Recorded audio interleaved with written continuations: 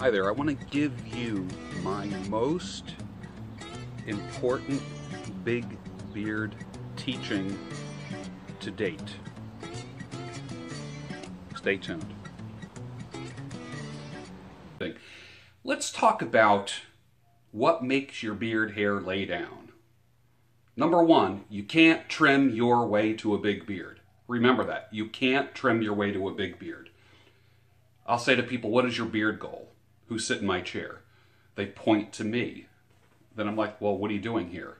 You need to go away for 3 months, then come back. We'll put a little bit of a shape in it. I made all the mistakes, so you don't have to. I'm the top beard stylist in the world right now, and I probably have had my hands in and have combed and brushed and cut more beards than anyone that I know. So I have a little bit of experience. It's not just an opinion about things, it's an experience. But let's just take a look at something here. I got a brush. Usually when I'm done cutting people's hair, you know, I brush. It's a whisk broom, basically made out of palm. That's what it is. I love this. Look at this. Look at the bristles. They're straight, right? They're stiff. If these bristles were, let me back up here, were this long, do you think they'd be straight like that? No, they'd go, because the weight would bring them down. So while it's short, it's stiff, which gives it its whisking, brushing power. When we take a look at the average boar bristle brush, this is just like your cheapo $5 Walmart brush that I freaking love. What if these bristles were this long? They'd be like that. So here's the deal. What makes your hair lay down? Length. Time and length. A year ago, I was telling you time and length. Now, I'm not selling anything here. And I have nothing against people who are selling, who are in business. I buy a lot of product. I have a lot of product sent to me. Right now, this is just out of bed. Here I am Sunday morning, threw on a cap. This is the t-shirt that I slept in. I get up, before I do this video, I just kind of go like this. That's it. See this? Like I just go like this. My beard is soft here, here, here, under here. Look at my Adam's apple, all right? My hair is, it's long. It goes from, like I don't trim anything underneath here. It goes from here all the way to the end, and it flows. It's soft all the way around. If I went and got this trimmed, like took the clippers and went zzz, down that way and just kind of did one of these things or kind of cheese wedged it, kind of like at this angle, then I'm going to get this, the prickly stuff. I'm done with prickly. That's why I say, if you go natural, you're always soft. Now, it's not a humid day today. The beard is soft. I mean, it's still beard bristles. I mean, it's not silk. Let's get real. But if I take one of these hairs and yank it out, like for instance, if I took out, let's say like a 1-inch beard hair, it will stick straight out for 1 inch, okay? If I yank out a whole, like one of these really long hairs, it's going to go, it bends down. So what happens is gravity takes its effect on your beard. You will never know the natural beauty of your beard until you stop friggin' trimming it. Stop. Enough. Stop. No more trimming. Stop. Now with the stash, I got to trim the stash because I got to eat. And I'm just tired of the hair coming down into my mouth. That's just me. It's a personal preference. There's no right or wrong. Now, as far as the beard, it's a low humidity day today in Philadelphia. All right, sometimes I'll just put like a little scrunchy thing on the bottom, or I'll put a little beard ring, but I never want to like ruin the hair. I don't want to do that. So I kind of like my beard natural. Now I am without product right now. If it was a wacky humid day, I would take Styling Balm by Beard Brand, which I love. Thank you, Eric.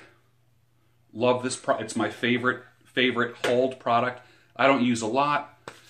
Now watch. if it was a humid day and very, like a frizzy day, you know, the curly hair girls talk about July and August days where it's all frizzy. Watch. This would keep the crazy hairs in. Go from like the sideburns on down. Stash. I'm not handlebarring right now at this particular stage of my beard. I go from handlebarring to not. Let me just, like you never want to use a wooden comb when you put in styling balm. Beard oil, yes. Maybe, no beard balm. Forget the beard balm. Oil, yes. Anything like a styling balm or a beard balm will jack up your wooden comb. Don't do that. You'll ruin it. So I use a detangler brush. Super soft bristles. You can see it's all filled with white hair. And I will just smooth that bad boy right out. See that? So when I go out at night and I want a more predictable look, and if the weather is perfect, this is what I want. Now, I wore a black t-shirt specifically. This was what I slept in last night. So you can see the shape of the beard. It's more natural. I've been opting for a more natural look. So if you want a long beard, if you want a beard that lays down, like for instance, this side of my face, the hair grows up and in a swirl, okay? All the trimming and all the product in the world is not going to get it to lay down. You can blow dry, you can flat iron, and you're going to ruin your hair if you put thermal tools on it. And if you blow dry, only use warm and cool, never use hot. Length and time creates this. You can't trim your way to a big beard.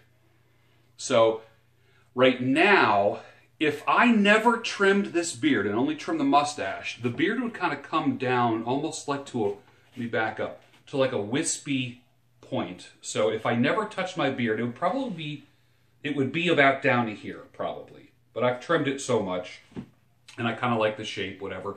And I don't like it when it starts to get very see-through-y. That's me. That's my personal preference. It's not right or wrong. So remember, much of what you hear in my beard and mustache tutorials are opinions, and I will tell you when something is an opinion, and I will tell you when something is a fact. Okay? That's where I'm coming from. So I have nothing to sell. I've got nothing to gain except followers, subscribers, clients in my chair. And it's been kind of a service to the beard community, whatever the heck that means. But it does keep a lot of guys awake at night. Now, I like my big old white beard. I dig it. But I want it to go in the direction that I want it to go in. And the only way that has happened is through length. Period. Length. Patience. Patience. Patience. I started making these videos for one reason, and that was to give my bearded male clients a place to go, a source for facial hair data, rather than answering the same question 9,000 times. So I would encourage you to look at the Beard and Mustache Tutorials playlist on the Gray Bailey channel, and you'll see 150 videos on beards. I can't even believe I've made that many videos. It's like, how many times can you teach about beards and mustaches? Honestly. I mean, what else? Is there like some new knowledge? Is a spaceship going to land and give us like golden tablets that have new knowledge of how to trim a beard, how to groom a beard? I think I've said it all. I think I've done it all. So I just keep referring you back, keep referring you back, keep referring you back, rather than giving you leftovers all the time. So I shared some of my journey. When I first started these videos, the beard was about here. And then it just kind of grew down, and it got really long, and then I trimmed 4 inches off of it. And it's been a fun journey. But one thing that I have found is the beard that I have now is really the result of, honestly, just time, letting it go. You will never, ever experience the true beauty that you have. It's weird to say beauty when I'm talking to guys, but you know what I'm talking about. The beauty of your beard, the handsomeness of your beard, does not get revealed until you let it grow and let it flow. You can't trim your way to a big beard. You can't balm your way to a big beard. Let it go, guys. Let it go. It's going to be beautiful. Take my word for it. It will. You're going to love it. I hope that helps. Grow it out. If this is your goal, grow it out. Don't keep jacking it up and trimming it on the way to your goal. Just grow it out and then sit in someone's chair who's got a little bit of wisdom. You want this hair to grow all the way down to here. If you have really stiff hair and you end up with like a super wide beard like that, then only length is going to pull it down. You need length to do that. If you're in an area, like for instance, if you have a super long beard and you work the kind of job where people look at you a little bit like, you know, what the hell's up with the beard? Then maybe it's not neat enough. Maybe you need to use a little more styling balm. Now, when I put on a suit and tie, because I keep the stash and the beard looking great, I stand out wherever I go. I attract people all the time. This is kind of like my business card. This helps me get business. It's a good thing. I like it. It has helped me as far as business is concerned. As far as other areas are concerned, I will say you already know what my thoughts on that are. Let it grow. Let it flow. Release the obsession. Release the compulsion. It's going to develop patience. Go back and watch all the old beard care videos. They're going to help you. I hope that helps. Have a good day. Well, did you like that? If you did, bang the thumbs up button, subscribe to the channel, and forward the video to somebody who you think would appreciate it. Also, if you want to see videos like this to continue, please consider contributing to the link below. Have a great day. Thanks a lot.